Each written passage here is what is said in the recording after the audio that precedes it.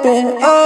Some days I feel like I am gifted. Some days I feel like I really different. What is good, YouTube, man? It's your boy VJ Vunguardable, and I'm back here with another video for y'all, man.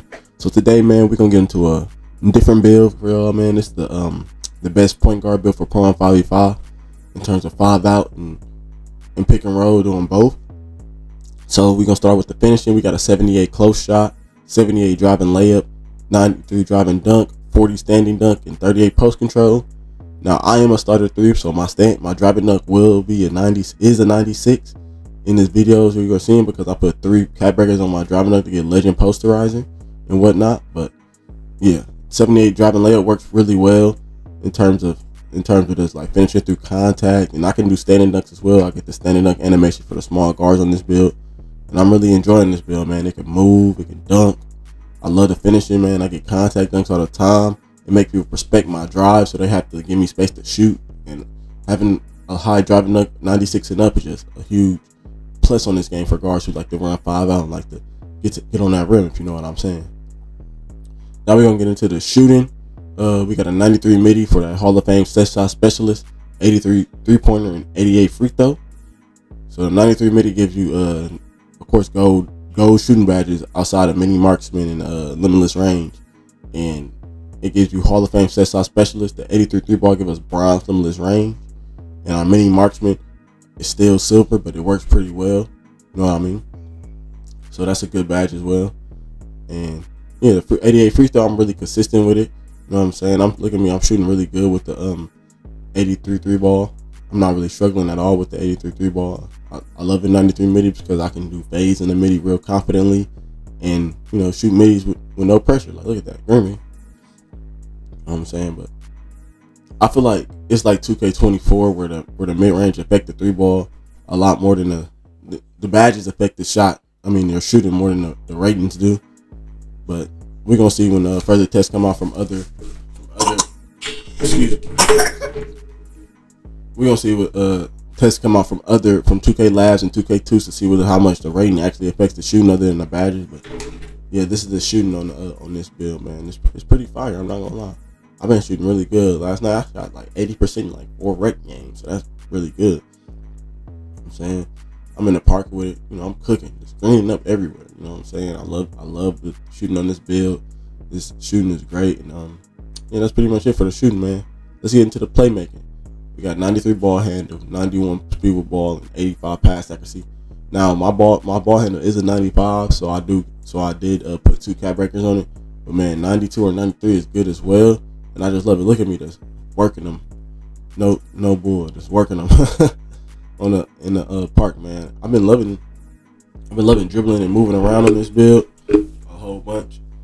And yeah, the pass accuracy is there because of course you're playing Pro on 5v5. You need that high pass accuracy if you want to be efficient in a 5-out setting, especially in making the right reads on the court. And you want to have that. You want to have bailout too, man. Bailout is huge in this game because sometimes you shoot a shot. Sometimes you shoot a shot that you didn't mean to shoot. You gotta pass out of it, man. And I've been saving me in plenty park games.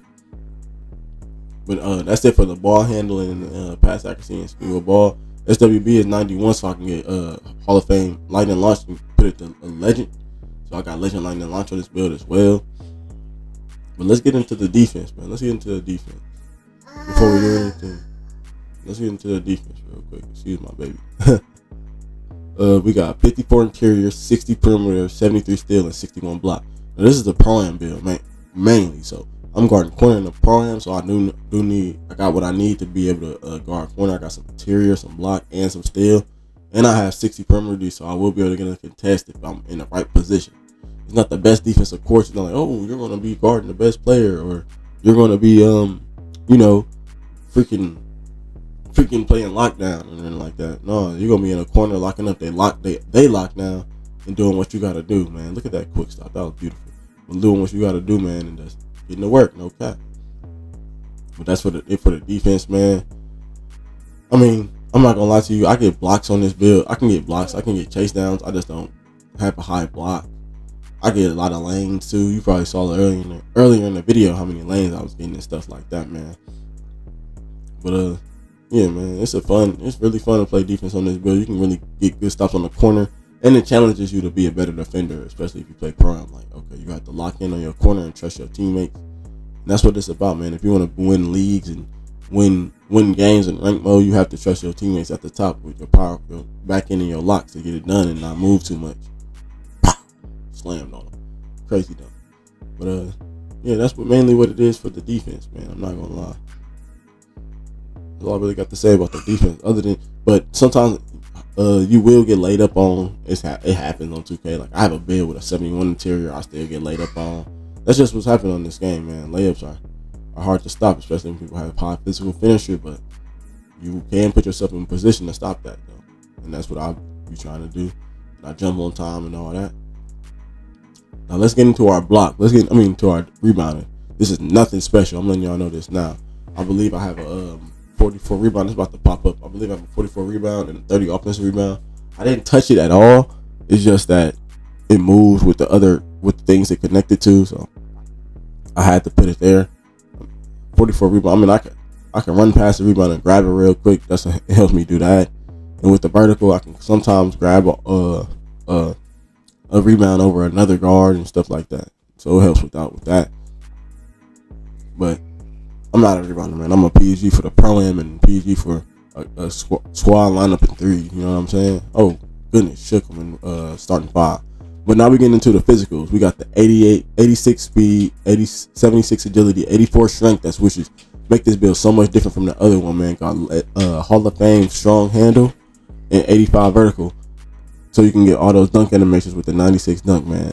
I've been loving the physicals on this build. I've been pushing people off of me, and I've been just dunking on them and running past them and running down the court fast and just doing what I got to do on the court, man. Really been enjoying it. I'm not gonna lie to you. Physicals mainly are moved by the ball handle and all that, but the 84 strength is what make this build different. That's why I put my dunk to 93, so I can put that extra stuff on strength and have that not legend. Oh my goodness, Hall of Fame strong handle, man. That really helps when the finish trying to bump you or a smaller dude on you. You can run bulldozer them over. It's kind of cool to see, and it's kind of let them know, like, dang, this is a strong guard. Oh, jump, got him. But man, without further ado, man, that's the end of the video for me, y'all. The build will be called a mid-range slasher again. It's basically just a tweak of my other Derrick Rose build, but this is more equipped for Pro-Am, and if you hit start at 3, you get the cap records like I do, so you can save attributes and attributes way differently, and you can save points on it, if you get what I'm saying. And yeah, that's pretty much it for this video. Please leave a like, comment, and subscribe. I should have said that in the beginning, but please leave a like, comment, and subscribe, and turn on notifications if you enjoy the content that I'm putting out this year, man.